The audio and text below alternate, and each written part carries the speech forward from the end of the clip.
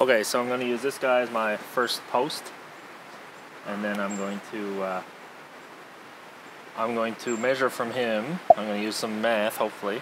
I'm going to try to make it as square as possible. And for my students who think math is useless, I'm going to use Pythagorean Theorem to try and make sure everything works out perfect. So I'm going to put a little nail in here, right on the back corner. This is going to be the corner of it. And if I can get my posts on the other two corners to line up perfectly, so that if I measure 3 feet from this post, 4 feet from this post, then the length from this 4-foot mark to that 3-foot mark should be exactly 5 feet. And if it is, then we'll have a perfectly square corner here. So that's what the effort's going to be. It doesn't have to be perfect, obviously, but if I can get it close, it'll be good. And I'm just using like spruce for my posts, knowing full well they're not going to last forever. Some people say that you should burn the ends of them to help them preserve longer, but it's not going to last a long time anyway because it's spruce. But if anyone can explain to me the scientific reason for that, I'm all ears. But it doesn't make sense to me, because you put charcoal in your compost to help it break down faster. Why wouldn't that make the wood break down faster? So, I don't know.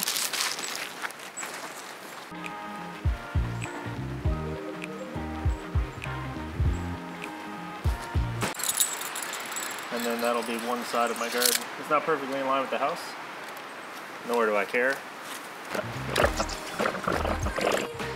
But that's fine.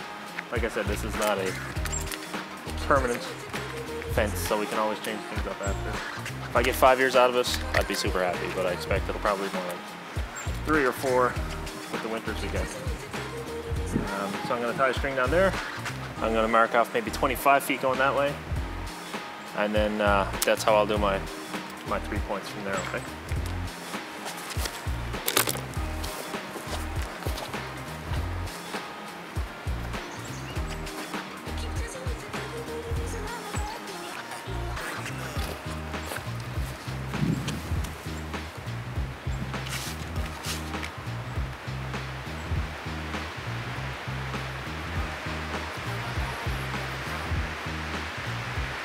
From one knot to the other now should be, well, I don't know what it's going to be, but if I could get it to be 5 feet, that'll mean it's nice and square on the corner here. So we are,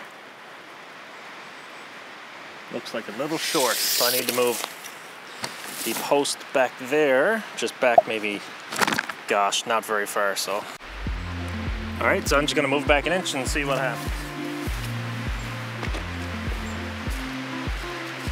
So now I know exactly where I need to drive my next 2 posts. So I'll leave those there, I'll get another post, and I'll just put in all 4 corners, and I'll repeat this method.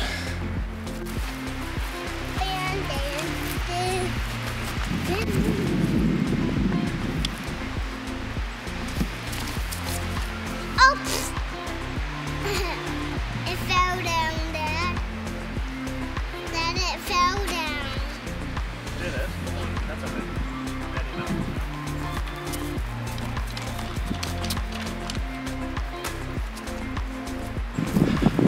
Okay, let's go double check.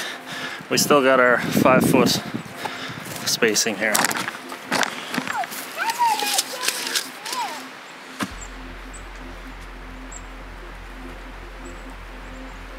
How did I get in here, Dad? Yeah, still looks good. How did I get in? How did you get in there?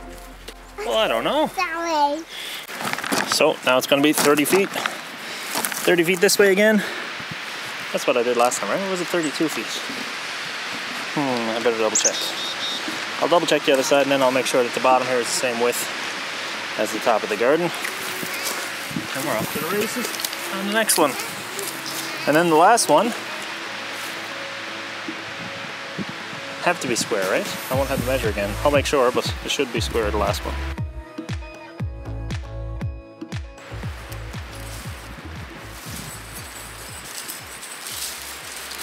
So it's about 6 inches long on that side, which for a 50-foot bed I'll take any day.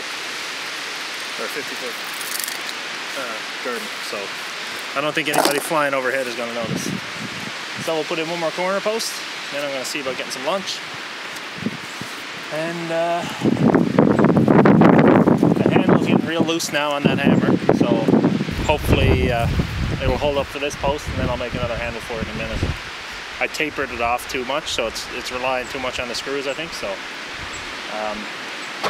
I'll try to get one more post out of it, then I'll back the screws out and make a new handle before I start putting the posts along the edge.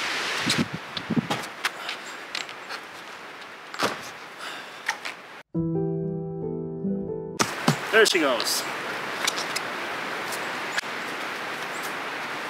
Alright, then finishing this post is going to be an after lunch job.